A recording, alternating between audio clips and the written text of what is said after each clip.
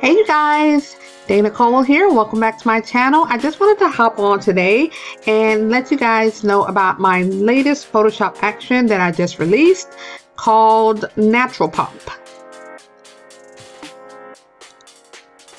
So Natural Pop is just going to enhance your colors of your image. It's going to give you a little bit more contrast, a little bit more lighting, a little bit more pop. It's not going to play with the overall colors of the image too much. So I feel this is like a good Photoshop action to use when you just want to add a little bit of pop to your images. So in today's video, I'm just going to show you guys how you can apply this action to your images. So let's go on over to Photoshop.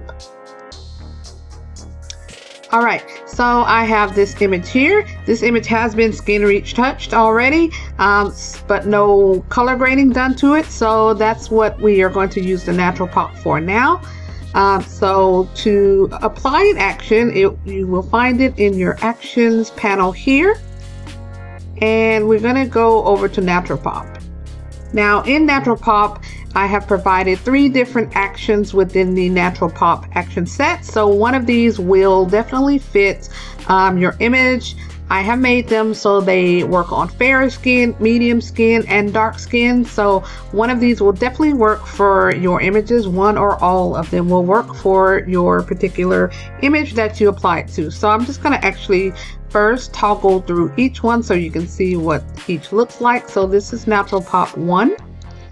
I'm just going to go ahead and press play on that. And this is what Natural Pop 1 looks like. So this was the before and this is the after. So for this image, Natural Pop 1 looks pretty good, maybe a little bit bright. So I will show you how you can change these a little bit if you need to. So for this one, like I said, it looks a little bright, so maybe just the curves layer at the top, which is an extra layer if you need a little bit more brightness or not. So if I took that one off, then I think the image looks fine now, or maybe a little bit too dark. So you can add this back on again and then just go up to your opacity here and you can just tone it down a little bit if you want to, using it that way. And then of course you can go through each of these and see what they do. If you want to change something on either of these, just click the actual adjustment layer here and it should pop up wherever your adjustment box pops up, and then you can just go ahead and make any changes to each particular layer that you would like to make a change to. If you did something a little bit too much and you don't remember what the actual version of this was, you can come down to here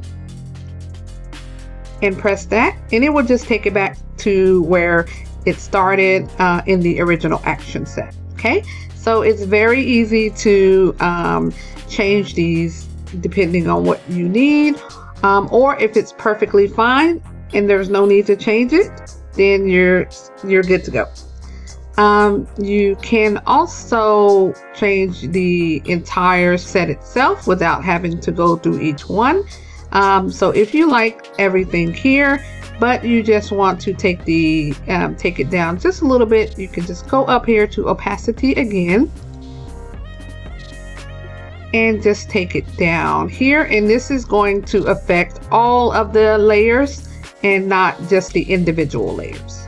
So this is how you can take it down overall if you like what you see and you just want to take it down a little bit. Okay, so that's Natural Pop 1. I am going to show you the other one, so let's go ahead and delete that one. This is Natural Pop 2. Okay, so this is what Natural Pop 2 looks like for this particular image.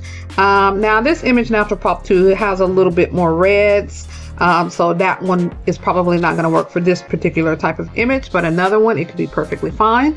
And here I know it's due to this curves layer here, so if I turn that off, I'm not getting so much reds for this particular image. But I probably wouldn't use this one for this image because the other one looked good. So that's Natural Pop 2. Okay, so I'm going to delete that one and show you guys the last one, which is Natural Pop 3. And that's what Natural Pop 3 looks like. So I actually like Natural Pop 3 the best for this particular set of images. Natural Pop 3 looks the most natural. And it's just kind of what I ended up with in the images I'm using from this set. So yeah, that's what it looks like on this image. Let's switch it over to a darker skinned model so you can see what it looks like on darker skin as well. So let's go over to Natural Pop 1. I'm gonna press play. Yeah, so this is what it looks like on a darker skin model. As you can see, it's just giving her skin that glowy pop, which she already had naturally. This is just enhancing it, and I love the way this looks. So that's all for today. If you have any questions about this particular action set or applying actions, definitely you can leave me a comment below, or you can email me. And I will be sure to answer your questions. And also, if you use any of my backdrops, use anything from my Etsy store, and you're in my Facebook group, definitely post your images, because you guys know I love to see your images of you working with my products and how you use them. And I just love to see your creativity. And yeah, that is it. I will see you guys next time. Bye.